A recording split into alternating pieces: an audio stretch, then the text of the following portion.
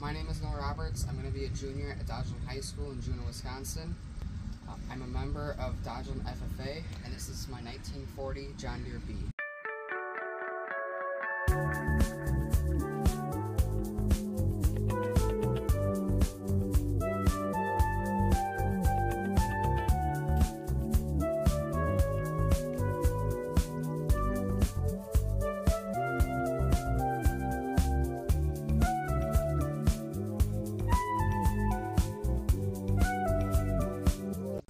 Because this is a 1940 John Deere B, you have to start it with the flywheel by turning it counterclockwise.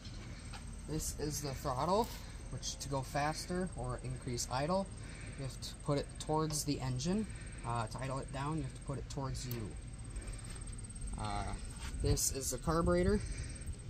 When you're starting, cranking it over, you want the choke all the way on and towards the middle. Once it starts, you want to gradually, like faster, push it down.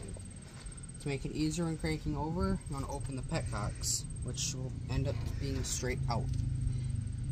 To turn the fuel on, you want this knob pointing up. That turns on the three-way valve that's right there.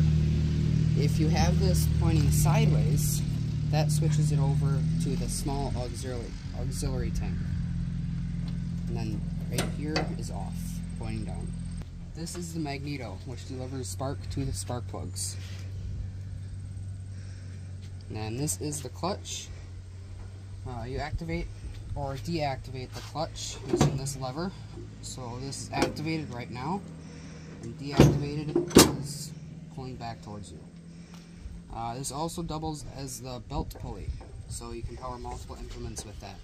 This is the PTO, which you can turn on and off using this lever. So off, on.